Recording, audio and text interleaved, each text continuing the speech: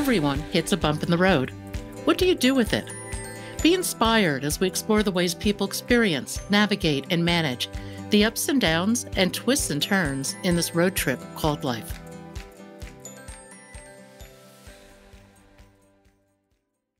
Liz O'Riordan is a triathlete, avid baker, and a breast surgeon in the UK. In 2015, she was diagnosed with stage 3 breast cancer. A combination of surgery, chemo, and radiation treatments seemingly cured the cancer. Liz did a TED Talk. She co-authored a book. Then, just a few years later, the cancer came back. All this has left Liz with numerous long-term complications, including chronic pain and lymphedema. And at the age of just 45, after years of medical training, she's no longer able to work as a surgeon. How does one navigate a potentially life-threatening, career-destroying bump in the road and find some wisdom along the way? Welcome, Liz. Thank you so much for being on today. Let's start with just an overview of your story.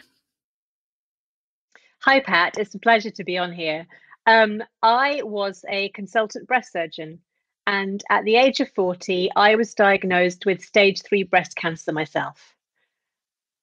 And it was a huge shock because I knew too much. I had treated patients with primary and secondary breast cancer, and suddenly I was about to go through every single treatment I gave my patients. And I knew everything. I knew my risk of recurrence. I knew what might happen to me. And my husband and my parents knew nothing. And that power balance of knowledge was really, really hard. And I was treated by doctors and nurses I'd worked with, and they found it very hard to treat me. I had 9 months of chemotherapy, a mastectomy and reconstruction and radiotherapy, and I went back to work 6 months later. And a year after that, so 3 years after my diagnosis, my cancer came back locally on my chest wall. And that meant further surgery. I lost my reconstruction. It meant more radiotherapy because it grew in the same area. It meant having my ovaries out. And it also meant I had to retire as a surgeon because the side effects of 3 operations in my armpit and radiotherapy meant I couldn't move my shoulder properly. And suddenly at 45, cancer had robbed me of the only thing I ever wanted to do since I was a little girl. Where do you go from there? I don't know. I think it first hit me when my treatment had finished and I had 6 months off to get my energy levels back. And I just thought, who am I? Because whenever I met people, inevitably you say, oh, I'm a surgeon, I'm a doctor. I define myself by work. And I'd spent 20 years training through medical school and hospitals to be a surgeon. And I had wrongly stopped all the hobbies I used to do at school. I didn't have many friends. It was all job, exam, write a paper, do a PhD, get the next job. And I'd moved all the way across the country. So in the UK, it's about a 6-hour drive, which is probably nothing where you are, but for me, it's big. So I'd left all my friends behind. And I realized I had no hobbies. I had no social life. I'd lost my job. I was the most boring dinner party guest you could find. And I kind of realized that work isn't everything. And I didn't need the money I was bringing in because I wasn't getting paid when I was off sick leave for such a long time. And I actually started finding myself. And I started reading and drawing and playing the piano again. And I found more friends. And I started writing. And writing for me was the massive outlet because it wasn't real. I couldn't have cancer. I actually think I still haven't really had cancer unless I look in the mirror. It's like my body, just my mind protecting me. And writing was a way of getting it down on paper and dealing with it. And I started a blog, which picked up people reading it, and I got awards, and the blog led to me doing a TEDx talk. And that has now led to me speaking all over the world about a huge host of things, from how to improve cancer care in huge hospitals to artificial intelligence to telling children how to cope when things go wrong. And I'm almost busier now I've retired than I was as a consultant surgeon. How are you enjoying the public speaking? I love it.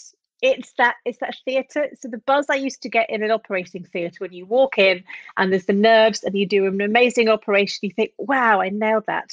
I love getting in front of a crowd, but I work really, really hard. It probably takes about 20 or 30 hours to prepare each talk, and I do it from fresh every time I talk. But to have a room full of people in your hand and make them laugh and make them cry and know they're going to take away your messages, oh, it's like a drug. You talked about the power imbalance as you were going through Yeah, treatment, but there was another piece of that maybe you hadn't seen before, and that was the more emotional aspect and the personal aspect of going through cancer treatment. I don't think any of us are prepared for no, that. you're so right. As a doctor, cancer was normal. It was mundane. I would see 10, 12 women a week with breast cancer, and I didn't see the bad stuff. I would operate on them and some would get passed on to the oncologists for chemo, or I would see them in a year's time. I didn't get how bad it was. And I think as a doctor, you have to distance yourself because you can't cry every time you break bad news. You'll just destroy yourself. So it just becomes normal, although there's always cases that do make you cry. And when it was my turn to sit, squeezing my husband's hand, staring at the floor, waiting to go in to find out if I had bad news, I suddenly got it. No one is lucky to get a cancer early enough because it hasn't spread. It's still cancer. And that whole emotional roller coaster of, am I going to die in 2 years' time? Will I still be alive? Can I plan? How do I get over never having children? The guilt you feel at bringing that into a relationship when the menopause affects your marriage? I had no idea. It's not just an operation and a word. No, I've always thought cancer has a potential to be a portal into a more conscious life. I think that you discover the value of time and the beauty in the day, and that seems to be something that runs through many people's cancer experiences. It's the same for me. I suddenly realized what was important in life was friends and family and making memories. And I didn't want to be remembered when I died for being a surgeon. I wanted to be remembered for all the joy I'd brought to other people. And you do realize that you don't need half the things you have. And it's staying in touch, it's making friends, it's traveling, it's making new memories. That's what's important. Yeah, no, I totally agree. I can certainly say for me, it's been a shift away from materialism, and really all I wanna have is my computer, maybe my microphone, and, my cameras, and I'm a perfectly happy camper. I still like a nice pair of shoes every now and then, but If you of all the changes you've encountered, and boy, you've been through a lot, what do you take away from it? What is the deepest change that you see in your life? I think it's realizing that your life isn't a straight line. And you kind of learn this at school, but you think, right, I like helping people. I want to be a doctor. I'm going to be a surgeon. I'll be a surgeon until I retire, and that's it. And you realize that life throws you curveballs, and you need those curveballs to help you learn and grow along the way. And I think I now help far more people than I ever did as a consultant. And I just want everyone to realize it's okay if things don't work out. Maybe they didn't work out for a reason, and there's so much else you can do. I think often when you have a defined career, you are told this is it. There is only one way to go. Do not pass go. And I think it's wrong. We need to send people out to explore the huge variety of life. But it's scary because I was suddenly unemployed, retired, 45, thinking, what do I do with my life? Who am I? And people tell you, go and do what you're passionate about. And you think, I have no passions because I've spent 20 years training to be a surgeon. I do not know what I like doing. And that is really, really hard. Now, you were always a triathlete too, weren't you? So not at school. My Before I got married, my maiden name was Ball, like a football or a rugby ball, and I can't throw, hit, or catch one to save my life. I hated sport. We used to have the communal showers. I did everything I could to get out of doing sport at school. But I did a bit of swimming, I did a bit of horse riding, and nothing at university. And then I started dating my husband, who started cycling. And I became a cycling widow. And I realized if I don't cycle with him, I will never see him at the weekends. And I got hooked into cycling. And then I thought, I'm bored of doing it because it's his sport. I want one for me. And I'm a typical kind of nerdy geek. I bought every single book and magazine on triathlon you could imagine. I read it in my head. I was winning Ironman triathlons, but I hadn't actually done any. And my husband got so bored, he signed me up to do one before my 40th birthday. And that's how it all started. And I got the bug. There is something crazy about swimming. and then getting on a bike in a wet lycra onesie, and then running once you stop the bike. Now, are you still competing? So things have changed. I did a sprint distance triathlon, which was 16 lengths of a pool and a 20-kilometer bike ride and a 5-kilometer run. I did that during chemo on my good week when I felt well. Very, very, very slow. And I had to beg the organizers to let me do it, saying I'll be sensible. But that feeling of I can achieve anything.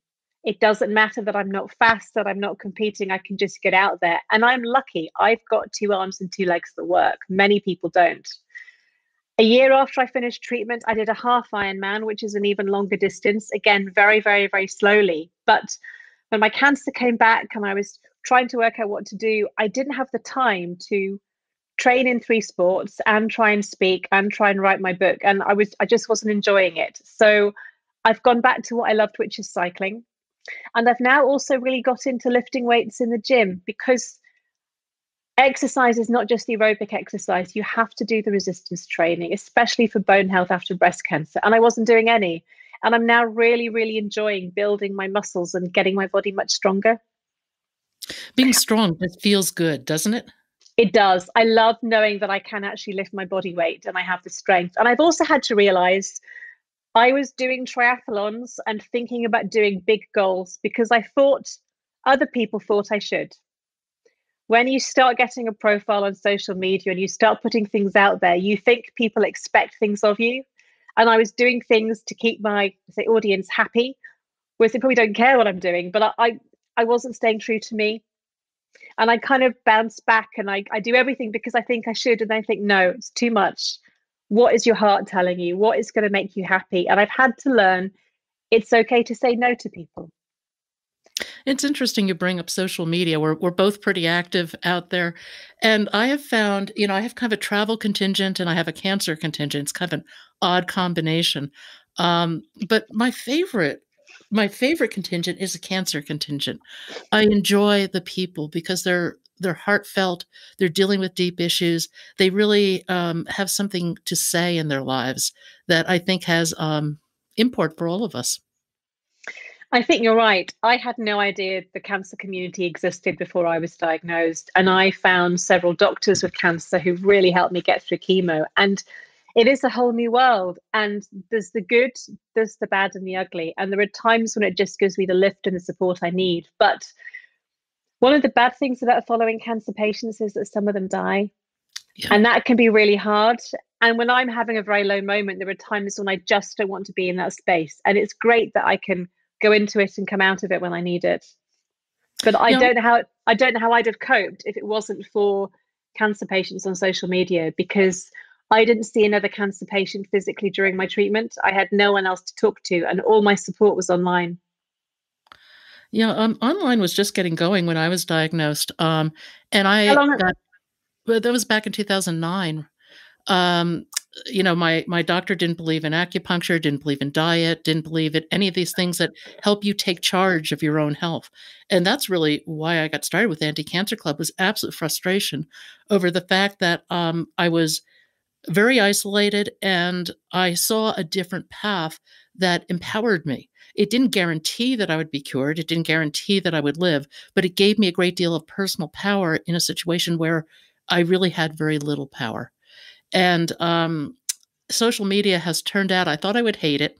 I did it to build the website, and now I am hooked. I meet the best people from all over the world through social media. It's just amazing.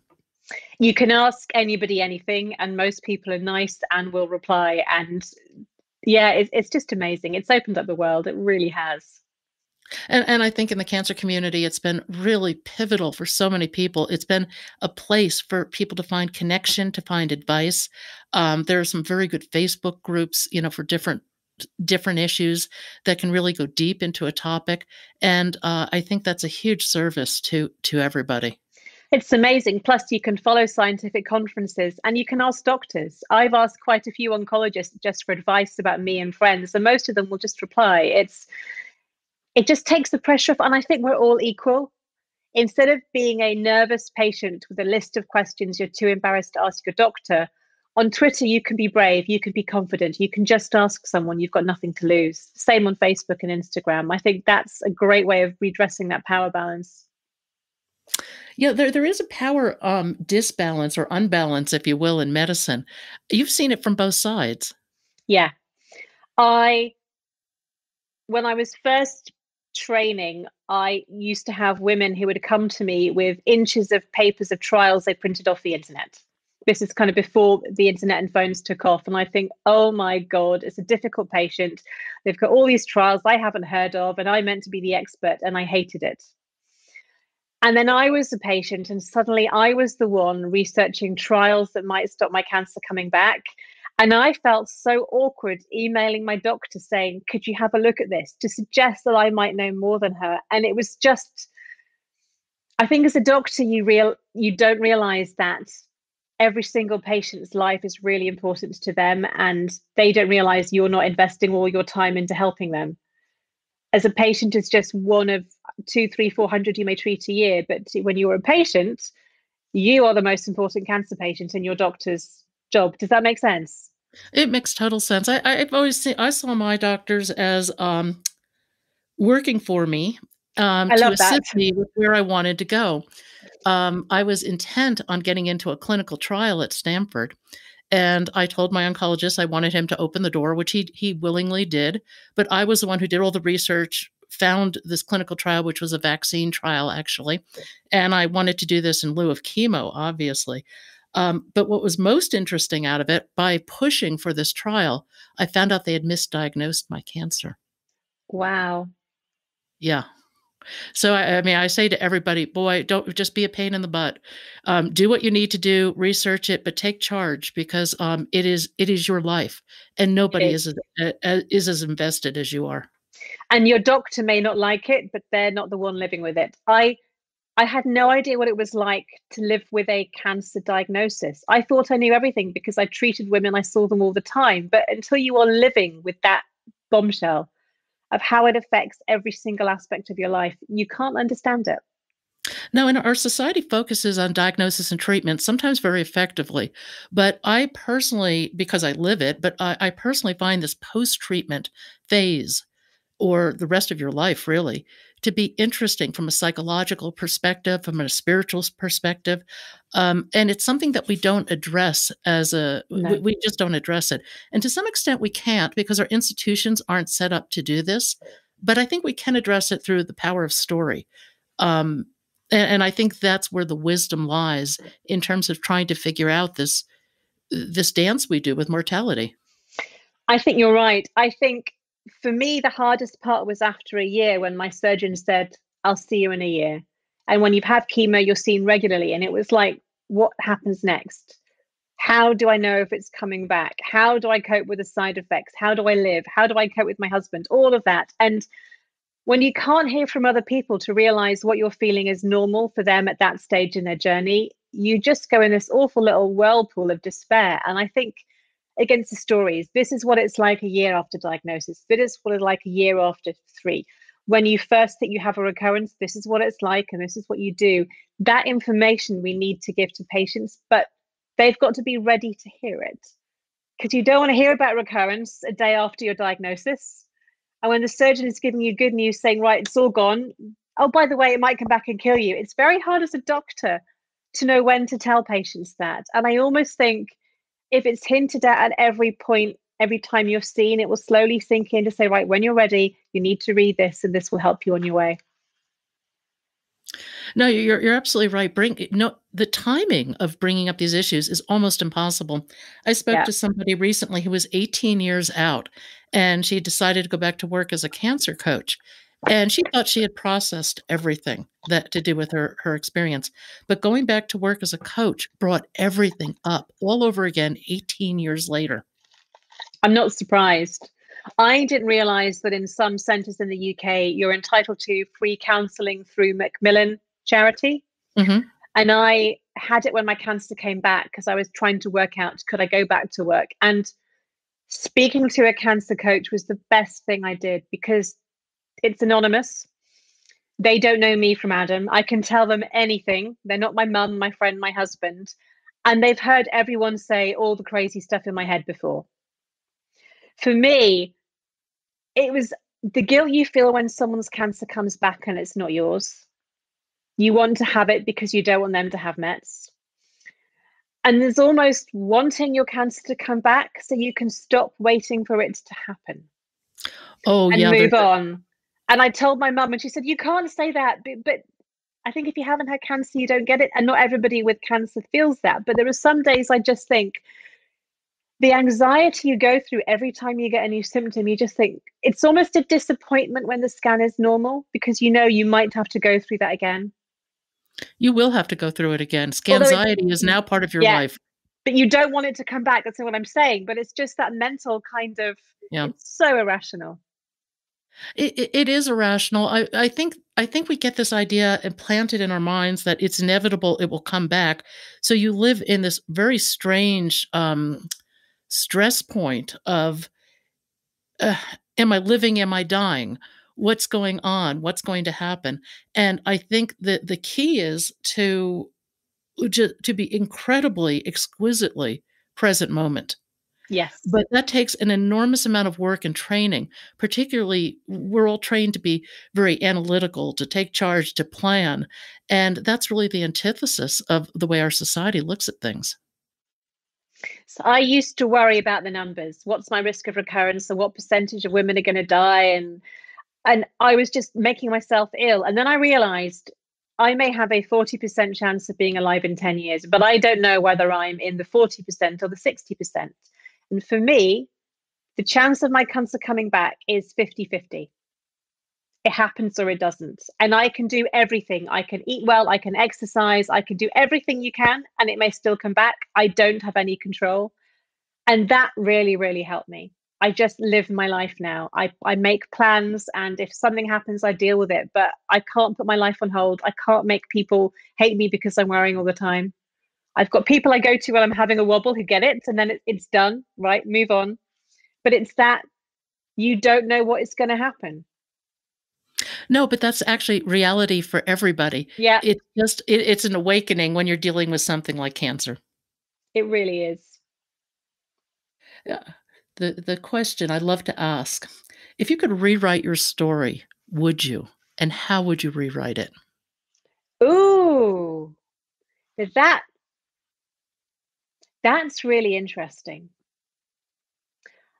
And it's what time point I would rewrite my story. And I guess you're saying, would I rewrite the cancer diagnosis?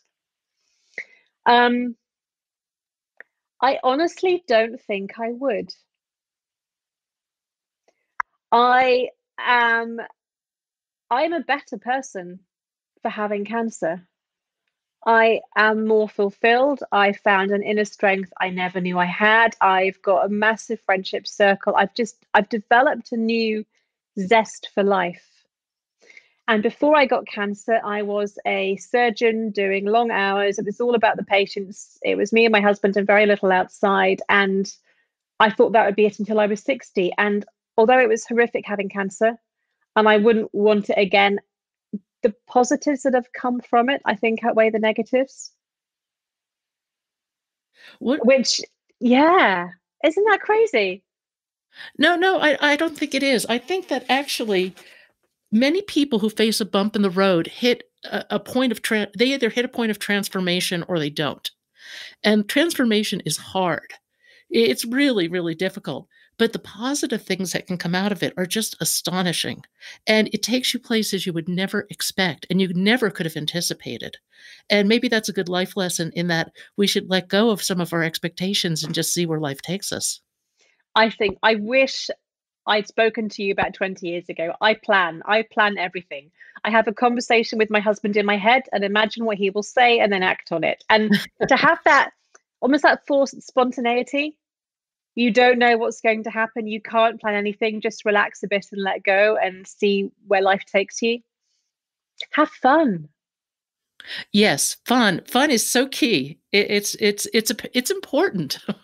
So I haven't shared this with many people. The day before my mastectomy, when I was about to lose my breast, We live near some farmers' fields, and my husband and I walked through them, and I stripped off topless in the middle of a cornfield, and he took a photo. I would never do that before, and I've never shown it to anyone, but just that kind of feeling of you can do anything within reason, and just let go and see who you really are. What advice would you give to somebody facing their own bump in the road? I would say there are no rules.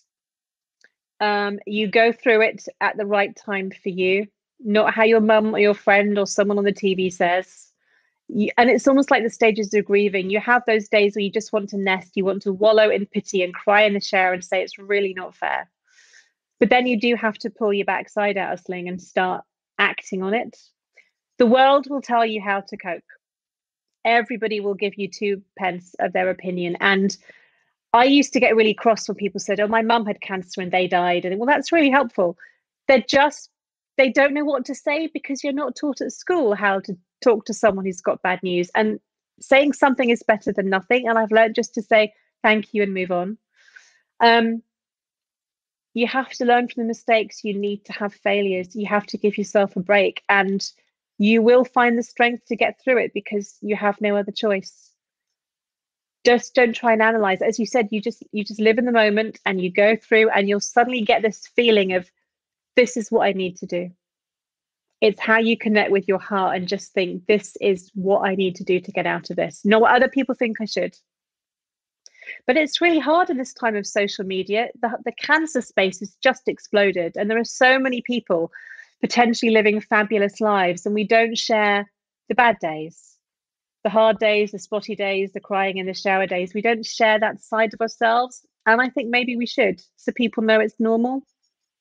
Well, I think you need to share that because, you don't know hot until you know cold.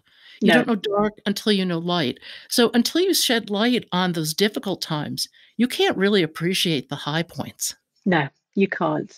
And it's realizing that everything you see on social media is often heavily edited and tweaked, and people are showing you what they want you to see. And it's often very far from the reality.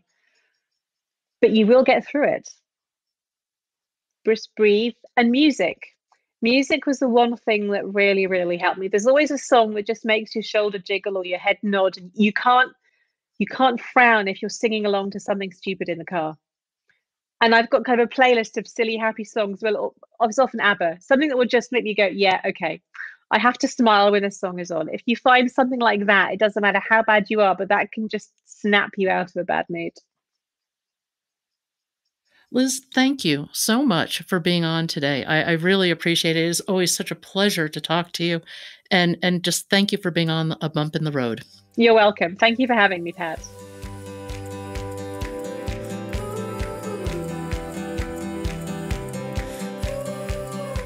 Thank you for joining us today. I hope you found something in today's podcast that inspires you along your own life path, because sometimes a bump in the road is actually a portal into a more conscious and meaningful life. Bump in the Road is a production of Cancer Road Trip. Subscribe to the podcast, follow us on social media at Cancer Road Trip, and you can learn more at www.cancerroadtrip.com. Until next time, be safe and be well.